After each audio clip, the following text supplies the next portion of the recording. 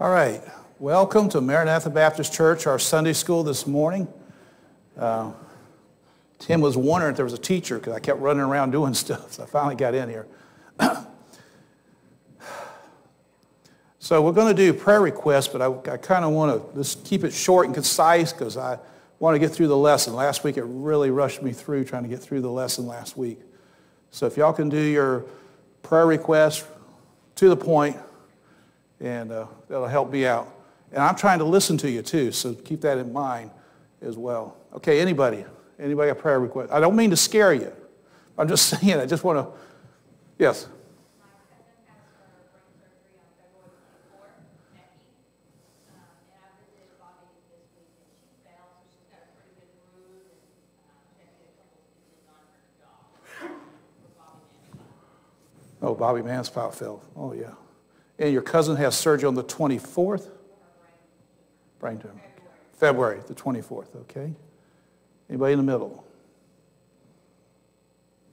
We got some distinguished guests with us this morning. Steve and his wife, decided to come up here. Anybody else on this side? I think I scared y'all, did I? I didn't mean to. Because I'm saying last week, it took, it was almost after 10 before I even got started, and then I'm having to zip through the lesson real quick. But I hate to say that, but we'll have to work it out so we can get it all done together somehow. Anybody else have a prayer request? Okay. Let's go to the Lord in prayer, and we'll go ahead and get started. Dear Heavenly Father, dear Lord, thank you for taking care of us. Thank you, Lord, we are able to come into your house. We just never can say thank you enough for everything that you do for us and all that you have done for us. And we just thank you, Lord, for saving our souls and for being so kind and gracious to us all the time. And dear Lord, help us this morning, Lord, in our church, in our services, Sunday school classes and children's ministries and in the preaching service this morning. Lord, help Pastor know what to say this morning and lay the words on his heart and help him, Lord, as he preaches. And help us to listen, Lord, to hear your words and apply it to our hearts and lives. Dear Father, we ask for you help Teresa's cousin about this upcoming surgery. Help her through this, Lord, if you would, please. And we ask for Bobby Mansfield that you take care of her. And Lord, we got a lot in our church are not able to be here. Lord, you know that, and for health reasons and unable to get out. And we ask you to help them and encourage them and help us as a church to be sensitive on how to be an encouragement to them as well. That you'd bless them, Lord. Dear Father, we ask you to help us to be sensitive to souls that are around us, Lord, people that are lost that need to be saved, and how to be a witness to people and how to share the gospel with them. Dear Heavenly Father, help this morning in how to present this lesson. Lord, not just presenting information, not that, but just to come and worship you, Lord, to focus on you, Lord Jesus Christ, for coming into the world. That you would be honored and glorified, everything that's said and done this morning. We ask you to help our families, take care of them, and those who might be visiting today, because usually on Christmas it seems like people want to visit. We ask you to speak to their hearts, Lord. Help our pastor know what to say, and those who are working with the children's ministry back there this morning as well. In Jesus' name we ask, amen. All right, this is a series of lessons I just put together about Christmas time. We did lesson 1 last week. Anybody remember what it was? Who was it about? Anybody, except for our guest, I'm sure they didn't know. Anybody who's here, happened to be here last week. I know it's been over 24 hours, I understand that. I'm trying to remember something. Anybody have any idea who we talked about last week? Oh, I didn't do a good job. I can see that now. Nobody knows. We talked about John the Baptist last week, about the birth of John the Baptist, his coming into the world. We talked about the times, the turbulent times of that when John came into the world. All this. And as you see the passage here, I'm using this title, The Fullness of Time, talking about when Jesus Christ comes into the world. This morning we're going to talk about the birth of Jesus, of course. Lord willing, next week we're going to talk about Anna and Simeon next week. And the following week we're going to talk about the kings, or the wise men, or the magi, however you want to call it. We always say the 3 kings, but we'll talk about the magi, the wise men, be the 4th lesson. So that's my plan, what we're doing. So anybody, now I can't ask you the question. If you don't know what we talked about last week, we talked about turbulent times when John came into the world. I'll show you a little bit of overview I've got here from last week, the slide from last week to help you out a little bit. Okay. So for this morning, if you want to, you'll be turning to Matthew chapter 1 and also Luke chapter 2 this morning. So we'll be in both places here. So here is the gift from God, the birth of Jesus. And this is the passages we'll be covering this morning. In Matthew 1:21, the angel spoke and said, "And she shall bring forth a son, and thou shalt call his name Jesus, for he shall save his people from their sins." Galatians 4, this is where I get the reference, chapter 4, verses 4 and 5 says, "But when the fullness of time was come, God sent forth his Son, made of a woman, made under the law, to redeem them that were under the law, that we might receive the adoption of sons." The focus is this whole thing about trying to point out that in this one point in time, that God laid out time for us. Time doesn't affect God, but he laid out time for us. And at one point in time, the world, everything came into place for John to be born, Jesus to come into the world, all these things that one point in time came together, and how the Lord brought this together here. So here's the chart that I showed you last week. And I have copies of this chart up here for you. I told you I'd print them out. And that's another thing. I've got lesson 1 charts laid out. I got lesson 2 with charts laid out. Also with lesson 2, we got prophecies, a list of prophecies here also about the Lord. I also have resources. There's 2 kinds of resources here I talked about last week. And don't get excited. There's a Christmas song quiz at the end here if you want that. There's a copy of that here as well. So we get done with class after class. Don't come up here now and start grabbing the quiz. Start on the quiz now. But those things are laid up here for you after we get done with Sunday school.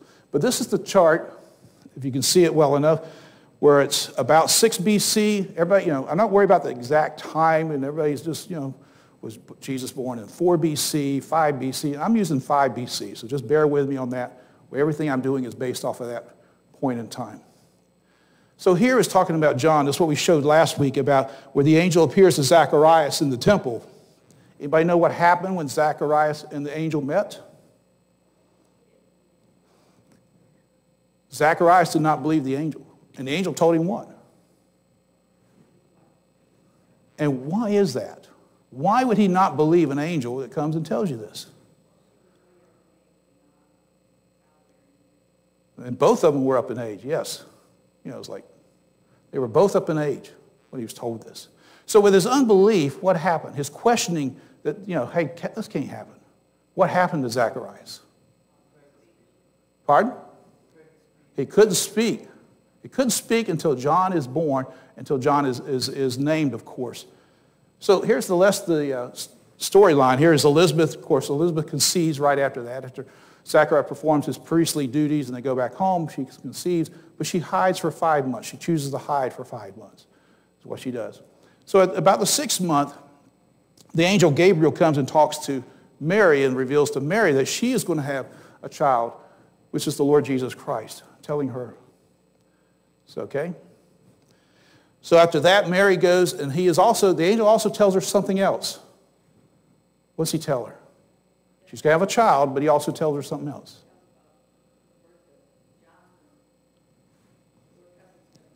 Her cousin is going to have a baby also.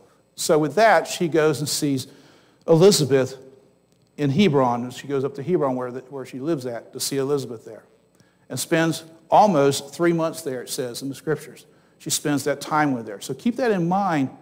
Here is Elizabeth had been pregnant for almost 6 months, and now here comes Mary to spend almost 3 months with her. So she's close to the end of her time to have John, of course. So what does Mary do? Mary leaves and goes back to Nazareth. So that's what this shows here. Show it. She goes back to Nazareth. I didn't show them up. So she goes back to Nazareth. So shortly after that, John is born. And then what happens to him? The ritual they do all the time for these little guys, circumcision. He had to go through that. So after 8 days, he's circumcised. And once he's circumcised, his name is given. And they're trying to decide on his name. And Zacharias says his name's going to be John, of course. And then after Zacharias says that, Zacharias' speech comes back to him. He prophesies about John in his ministry. Okay? And of course, we're going to talk about the birth of Jesus here in a moment. So that's kind of what we went over quickly, what we touched on last week. On all those passages there for you. So now the background about the prophecies of our Lord Jesus Christ. I got this slide and the next slide talking about a few backgrounds about his prophecy about our Lord. How many prophecies involve our Lord? I'd read there's over 360 some prophecies that deal with his first coming. I don't know exactly what the number is. I've tried to look at different areas, and every author you read's got, they come up with a different number. So that's a lot of prophecies about one person, the Lord Jesus Christ, isn't it? To think about that, all these prophecies coming true about our Lord, about him. But they do come true. All these prophecies come about his first coming. Of course, we know eventually he's going to come again, the second coming, eventually. But here, talking about his first coming here, here's a few of those prophecies. And one of them is, here's the one from Genesis chapter 3, verse 15. Very familiar with, a lot of us have heard this before. But I will put enmity between thee and the woman, and between thy seed and her seed. It shall bruise her head, and thou shalt bruise his heel. Now, what was this in regard to? What was this about when this prophecy was given? Anybody remember? What had happened? Pardon? Right, and humanity went into, Adam ate the apple, apple, we don't know if it's an apple, but whatever they ate. They ate the fruit they shouldn't have eaten. And of course, all man is put into, because of Adam as well, are put into under sin. And of course, the Lord gives this promise here. The promise is about the Lord Jesus Christ coming and that what he is going to do. I will put enmity between thee and the woman. And who is he talking to when the Lord says this? He's talking to Satan. So I'm putting enmity between thee and the woman, and between thy seed and her seed. It shall bruise thy head, and thou shalt bruise his heel. And also now the next prophecy here is about his birthplace. Is in Micah chapter 5, verse 2. Now we're going to see this in Matthew here in a few moments. But just to give you a background, here it is in Micah chapter 5, verse 2. This passage here, but thou, Bethlehem Ephrathah, though thou be little among the thousands of Judah, yet out of thee shall he come forth unto me, that is to be the ruler in Israel, whose going forth hath been from old, from everlasting. Here's two other prophecies. Talk about him, the virgin birth. Very familiar. We're so familiar with this a lot of times. But it says, therefore, Isaiah 7:14, therefore the Lord himself shall give you a sign. Behold, a virgin shall conceive and bear a son, and shall call his name Emmanuel. At the point when this prophecy was given, anybody know what happened when this prophecy was given? It was a dire situation for Israel. They thought they were going to be conquered and completely wiped out. But God said this is going to take place. And it did take place years later. They thought they were going to be totally obliterated. But God promised that it did take place. His person and character, of course, Isaiah 9:6. For unto us a child is born, unto us a son is given, and the government shall be upon his shoulder, and his name shall be called Wonderful Counselor, the Mighty God, the Everlasting Father, the Prince of Peace. This just touches on some of those prophecies, I know. Just a few of them. I could not. So what I've got up here for you, if you want a copy, it's a list of prophecies about our Lord Jesus Christ, about his birth, and just his life as well. I've got copies of that up here for you. If I'm going too fast, wave at me and slow me down. I'll slow down for you a little bit. But I will slow down. The next one here is the genealogies about our Lord. So here's where you want to be in Matthew and you want to be in Luke to look at these if you want to see this. There's a physical descent and there's the royal legal descent that you'll see here. So if you're familiar with Matthew, Matthew has the royal, the legal descent. He starts with Abraham. Well, he starts with Jesus. And he works, if you see, he starts with Abraham, works his way down to Joseph there. I don't know if you're familiar with that, if you've seen these two lineages together here. So Luke does the physical descent, starting where? With Adam. He starts the list out. Well, he really starts with Jesus and works his way back. When you read it, it goes back to Adam is what it does. So it's going back to that way. So there's these two genealogies here about our Lord to show up. Of course, you have David. And David was what? He was a king. And David had some sons. He had a son named Nathan. And this is a short, as you see, it's going to be really short here, from here to Mary to Jesus, of course. The physical descent. Right? The other side of David, he had some other sons. He had another son that's famous. Anybody know who the other son is? Became a king? Solomon. So Solomon became the king. And of course, going down the list here, Joseph's father is Jacob. And these Nathan and Solomon were brothers. So that's how far back in the generations it goes for you. See there. So on that side, on the physical side, he has Mary. But he's born of a woman, right? But he's not born of David. I mean, he's not born of Joseph as such, of the lineage but just by this lineage here. Okay? Do you have any questions about this? Now, if you read these passages here, I didn't print one of those out here for you, but you can see the whole list. It goes down. And then when it gets to David, then it splits off again into Nathan and Solomon. There's two lists there for you. Okay? So now let's get to the birth of Jesus. Now I have here where Mary returns back to Nazareth from visiting Elizabeth. So let's turn to Matthew chapter 1 and verse... Well, good. No, I need Luke. Well, I meant to show. That's not where it's at. We'll go to here. Matthew chapter 1. In Matthew chapter 1, it talks about, now the birth of Jesus Christ was on this wise, when as his mother Mary was espoused to Joseph, before they came together, she was found with child of the Holy Ghost. Then Joseph, her husband, being a just man, not willing to make her a public example, was minded to put her away privately. But while he thought on these things, behold, the angel of the Lord appeared unto him in a dream, saying, Joseph, thou son of David, fear not to take unto thee Mary thy wife, for that which is conceived in her is of the Holy Ghost. And she shall bring forth a son, and thou shalt call his name Jesus, for he shall save his people from their sins. Now all this was done that it might be fulfilled, which was spoken by the Lord by the prophet, saying, Behold, a virgin shall be with child, and shall bring forth a son, and they shall call his name Emmanuel, which being interpreted is God with us. Remember, that comes from Isaiah chapter 7, verse 14 is where that comes from. Then Joseph, being raised from sleep, did as the angel of the Lord had bidden him, and took unto him his wife, and knew her not until she had brought forth her firstborn son unto him, his son, and he called his name Jesus.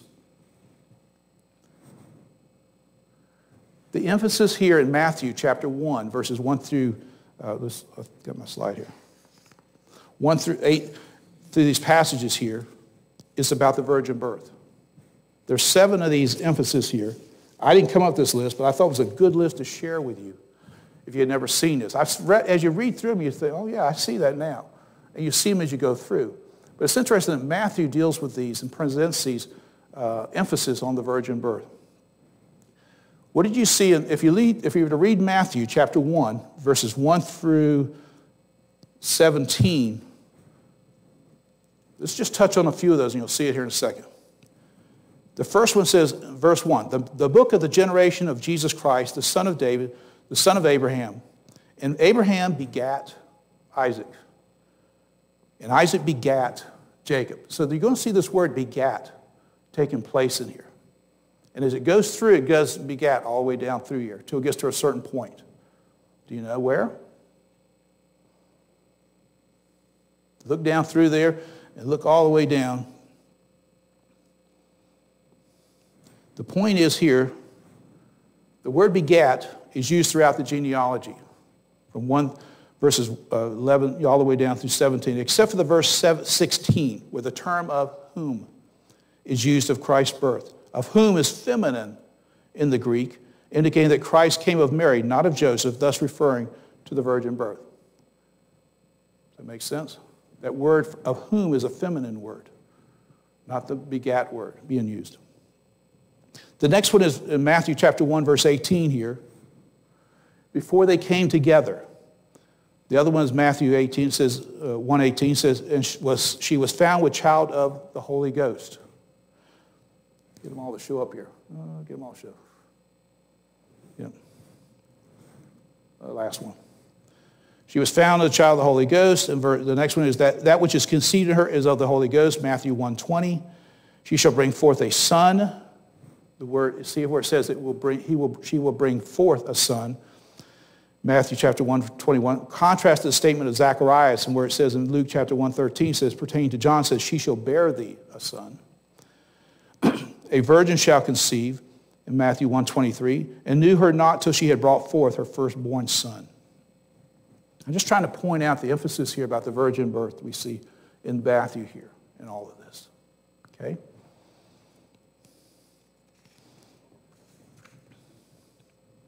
I might get done faster than I thought. And I scared y'all about prayer requests. I didn't mean to. I sure did. I just know last week I just rushed through this whole thing so much. So back to this part here. I already read to you Matthew chapter 1, verses 18 through 25. But let's look back. Oh, I meant to show. It didn't show up. Thought I had it. Well, let's look back at Luke for a second. I want to go back. I thought I had written it down here. Luke chapter 1, verse 26. It didn't show up here. This is backing it up a little bit when Mary was told by the angel Gabriel about her to have a child. Okay? I meant to read that earlier. And in the 6th month, the angel Gabriel was sent from God into a city of Galilee named Nazareth, to a virgin espoused to a man whose name was Joseph, of the house of David, and the virgin's name was Mary. And the angels came in unto her and said, Hail, thou that art highly favored, the Lord is with thee. Blessed art thou among women. And when she saw him, she was troubled at his saying, and cast in her mind what manner of salutation this should be. And the angel said unto her, Fear not, Mary, for thou hast found favor with God. And behold, thou shalt conceive in thy womb, and shalt bring forth a son, and shalt call his name Jesus. He shall be great, and shall be called the Son of the Highest. And the Lord God shall give unto him the throne of his father David. And he shall reign over the house of Jacob forever, and of his kingdom there shall be no end. And then said Mary unto the angel, How shall this be, seeing I know not a man? And the angel answered and said unto her, The Holy Ghost shall come upon thee, and the power of the highest shall overshadow thee. And therefore also that holy thing which shall be born of thee shall be called the Son of God. And behold, thy cousin Elizabeth has also conceived a son in her old age, and is in the 6th month with her, who was called barren. For with God nothing shall be impossible. And Mary said, Behold, the handmaid of the Lord, be it unto me according to thy word. And the angel departed from her. Did you notice something there when the angel told her that? When he said about Elizabeth? What did he say about Elizabeth, about her situation? Yeah, but there's, that and... Anybody else catch on to that, what she said there? Verse 37, For with God nothing shall be impossible. You think about if Mary had thought about her cousin Elizabeth, here and being up in age, knew how old she was up in age, barren, she was known to be, and yet the angel's telling her she's going to have a child. And the angel's pointing out to her, nothing is impossible with God. And how is Mary's reaction to all of this? It's different than Zacharias, isn't it? Remember John the Baptist's dad? It's different than him. And how is it different with Mary? I asked too many questions. Yes, go ahead, Mary.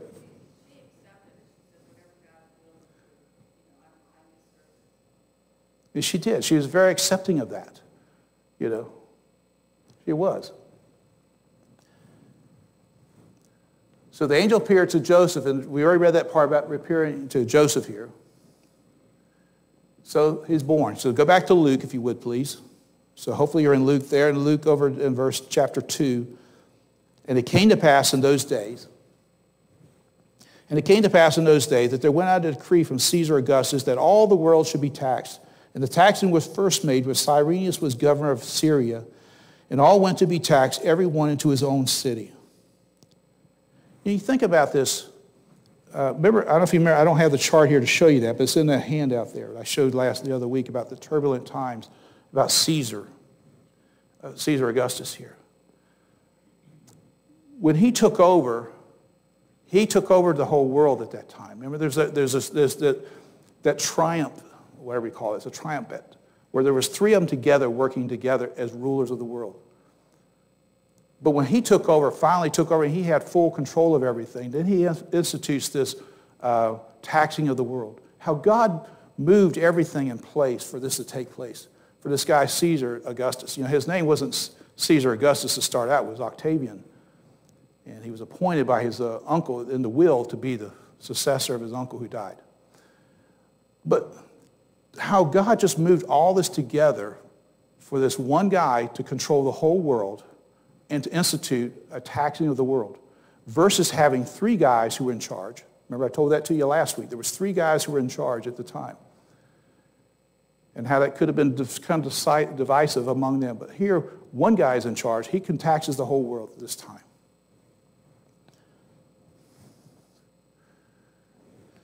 And it says here in verse 4, and Joseph also went up from Galilee out of the city of Nazareth into Judea, unto the city of David, which is called Bethlehem, because he was of the house and lineage of David, to be taxed with Mary, his espoused wife, being great with child. So this next thing is going to show you, kind of give you an idea of the traveling. It's about 90 miles. It takes about 5 days. Probably took maybe a little longer than that. Never know. When she's carrying child, it could be taking a little bit longer than that. But the fathom she was taking this trip on didn't have, a luxury wagon and carts and all that stuff to make this kind of a trip, to think about that. Where it's only, now I don't ask any of y'all, but 90 miles, how long would it take you to make 90 miles? On what? On traffic or where you're at. But we can make it within an hour, 2 hours at the most, depending on where you're at and what locality of traffic you're dealing with, of course. We think in those terms. But think what they had to do. They both had to travel this terrain for those many days to get there, to meet this requirement there. Just kind of give you a perspective about that. So down there, verse 6, it says, and so it was that while they were there, the days were accomplished that she should be delivered. And she brought forth her firstborn son and wrapped him in swaddling clothes and laid him in a manger because there was no room for them in the inn. And there was in the same country shepherds abiding in the field. Shepherds, there they show up. And there was the same country shepherds abiding in the field, keeping watch of their flock by night. And the angel of the Lord appeared unto them, and the glory of the Lord shone round about them, and they were sore afraid. And the angel said unto him, fear not, for behold, I bring you good tidings of great joy, which shall be to all people. For unto you is born this day in the city of David a Savior, which is Christ the Lord. And this shall be a sign unto you. You shall find the babe wrapped in swaddling clothes, lying in a manger. And suddenly there was with the angel a multitude of the heavenly hosts, praising God and saying, glory to God in the highest, and on earth peace, goodwill toward men. And it came to pass, as the angels were gone away from them into heaven, the shepherds said one to another, let us now go even unto Bethlehem, and see this thing which is come to pass, which the Lord hath made known unto us. I'm going to stop right there. Who are these shepherds? What are shepherds in society in that time?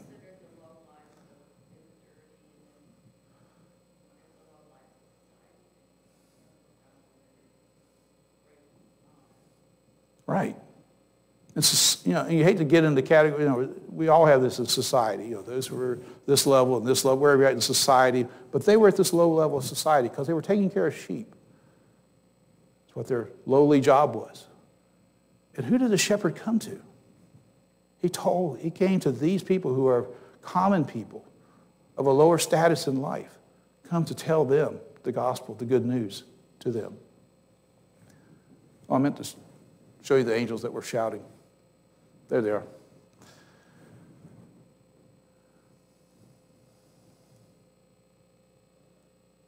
Of course, they go see her. So let's go there.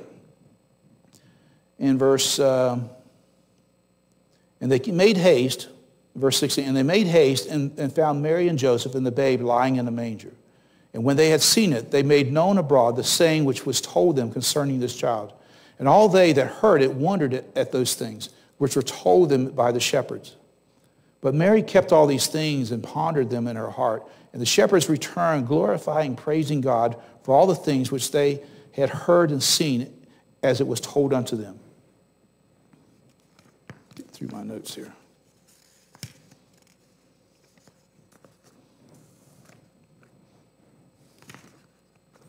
I got done faster than I thought. My mistake. I'm trying to time these things. I'm getting to the conclusion here. But we get to the conclusion, I want you to think about when I get there, before I even get there. So what, Mary and Joseph were told this from the Lord and from the angel as well, what's going to happen, and it took place. And they were what? They were very accepting of this, were they not? This is God's plan. This is what God wants done. This is God's plan, how it's going to be.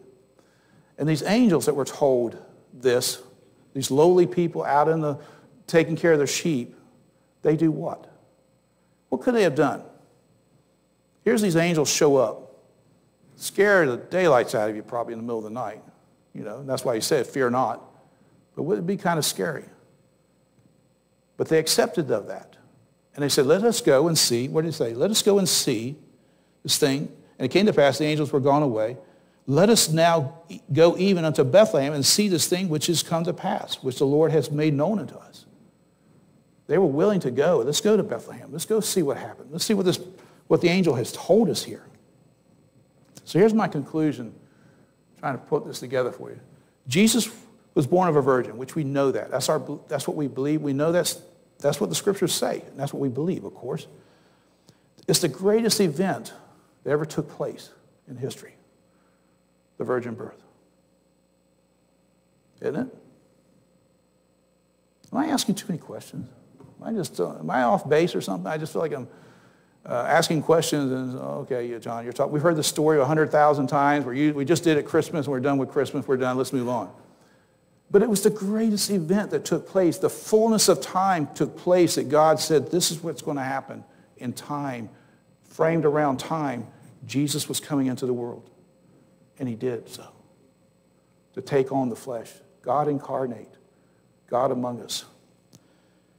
When we see Matthew chapter 1, verse 23, when it says, behold, a virgin shall be with child and shall bring forth a son. They shall call his name Emmanuel, which is being interpreted, God with us. How amazing that is. That moment in time that took place. God moved the stage to take place. He moved the world stage, all that to take place. Have you ever thought about if Jesus came, if the birth didn't take place until today?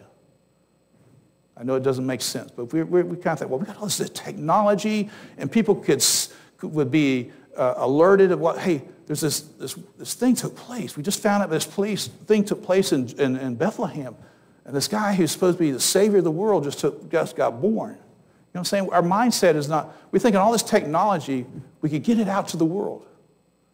But it doesn't work that way, does it? God had a certain time when he wanted the birth of Christ to come into the world. And what happened after the birth of Christ? After the gospel was spread, after his death, burial, and resurrection, what happened? The world was still set. The stage was still set when Paul went out to preach the gospel. When the apostles went out, the world was set at the time. We've talked about that before. Because the world was set for how? It was set by the Romans with their peace and all that, the Roman peace, if you want to call it that. But the language they were able to communicate, the traveling of the roads, they were able to spread the gospel which to us seems like meager ways of getting it out in a way, but they preached the gospel and got the gospel out and reached the world. But all that, the world, God had set the world this point in time, the fullness of time when Jesus came into the world at that time. I may not be clear how I'm trying to explain that, but the next bullet here, Mary and Joseph were obedient to God's command, though they lived in difficult times. And Joseph also went up from Galilee, out of the city of Nazareth, into Judea, into the city of David, which is called Bethlehem, because he was of the house and lineage of David, to be taxed with Mary, his espoused wife, being great with child. I bring it up like this, that were they not obedient? The rule was everybody needs to go back and be taxed at your place or your residence. And Joseph, where it says here, he was because he was of the house and lineage of David, so he went back to Bethlehem. We probably could think in some of our terms, honey, he could say, Mary, we may not make this trip. It's a little bit too much for you. You're about ready to have a baby any day. We might need to stay here. That's not what happened. They loaded up and they made the trip. And it wasn't an easy trip. It wasn't like we think in terms, okay, get in the vehicle, we'll be down there in 90 minutes, 2 hours, we'll be down there and be over with. It took 5 days at least to make this trip. And they knew that. But they were obedient to everything and doing all that they did. Jesus' birth was in a meager surroundings, was it not? Where was he born at? He was born in a manger. And he was laid, a manger, we have a tendency to think, what I saw was like a stone thing there is a manger that they would use. Not so much wood we think of at times. But whatever it was. But he's not born where? He's not born in a house. He's not born in a palace. And he's the King of Kings, the Lord of Lords. He's not born in a great place. He's born in a lowly stable. Not even in the inn, because they didn't have room for him in the inn to be there. But in a stable out back. Yeah, the animals are back there. You can go back there and find you a place, and y'all can stay back there.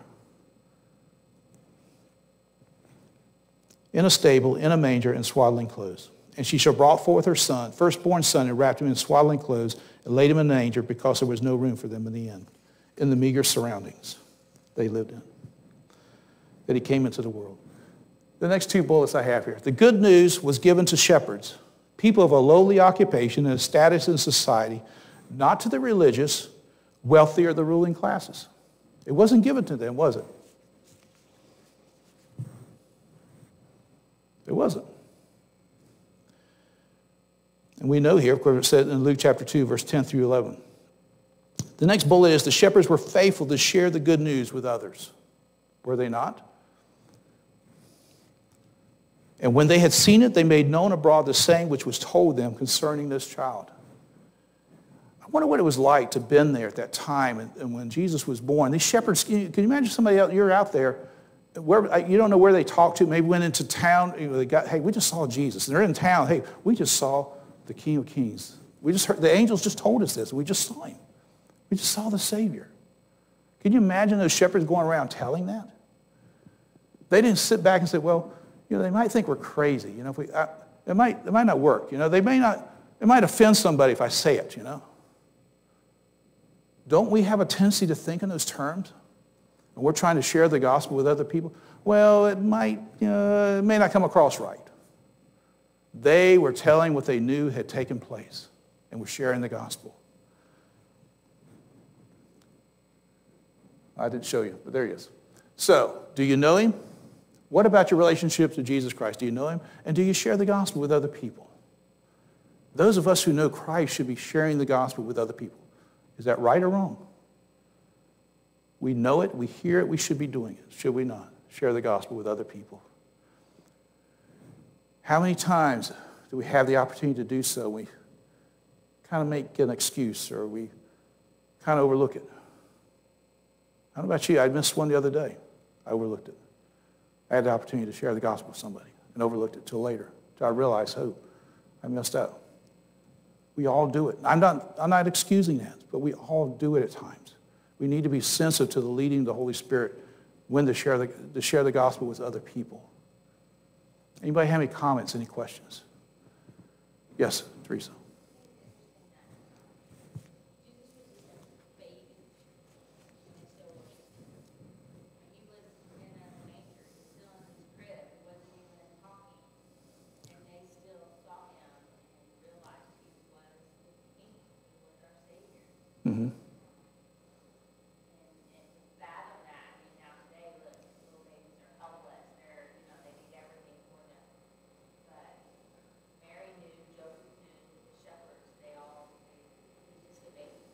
Right. Anybody else? Good point. I think sometimes we get so familiarized with the Christmas story, we seem to lose the awe of the Christmas story, of what it was and what took place and how the Lord just brought all this together for us at this point in time. Anybody else? Anything else? All right, I got 2 things to share with you, a couple of things, I think. Next week, just so you know, next week, if you happen to be here, we're going to talk about Simeon and Anna, about them, when he's presented in the temple, when Jesus is brought to the temple, and what took place there, about their times. And these last 2 things is what I showed you last week, in case you're interested. My recommendations, I got them up here for study. It's not a commercial. Well, I guess it is commercial. Sword Searcher, if you never use the Bible program, I like this program. I got it. Bob Seifel told me about it, and I got it, and I like it. Very useful program to be of help to you. And I have a handout on that. I have another handout up here of this other place called Way of Life Literature. They have a lot of books. They have some free ebooks if you like ebooks. He's got those available too. And I got a listing of those up here. Yeah, I do have a listing of that too as well. All right? I try to share information. I try to share things with people so we know what good resources might be out there for you. Any comments, any questions? I know you're going to be shocked, but we're going to be done before the bell rings here. I realized I zipped through it so fast. All right, let's go, Lord, and pray, and we'll be dismissed. And those things are up here. Dear Heavenly Father, dear Lord, thank you for taking care of us. Thank you for your word. Just thank you for your word. It's more important than my words or anybody else's words. But thank you for your words and allowing us to have your words with us, Lord. And help us, Lord, how to study thy word, how to share it with other people, and to be a witness, a testimony to people we meet and deal with. Lord, at this time of year, so much meeting with families and other people we deal with, to take the opportunity to share the gospel with them. And not to fail to share the gospel. Lord, help our pastor this morning, the strength and the grace and the wisdom he needs always. Take care of him, protect him, and help him, Lord, as he preaches this morning. Helping the children's ministries that are going on this morning as well. Help them as they're trying to work the children's, all that's going on. Help these families, these requests, Lord, that were made known are dealing with Teresa's family members dealing with this surgery in February. And others, Lord, are dealing with health issues, Lord, as well. I ask for Amy Plummer, Lord, you'd help her to recover from COVID, Lord, if you would, please. And others who are dealing with COVID, Lord, to help them recover. Just thank you. In Jesus' name we ask you. Thank you, Lord. Amen.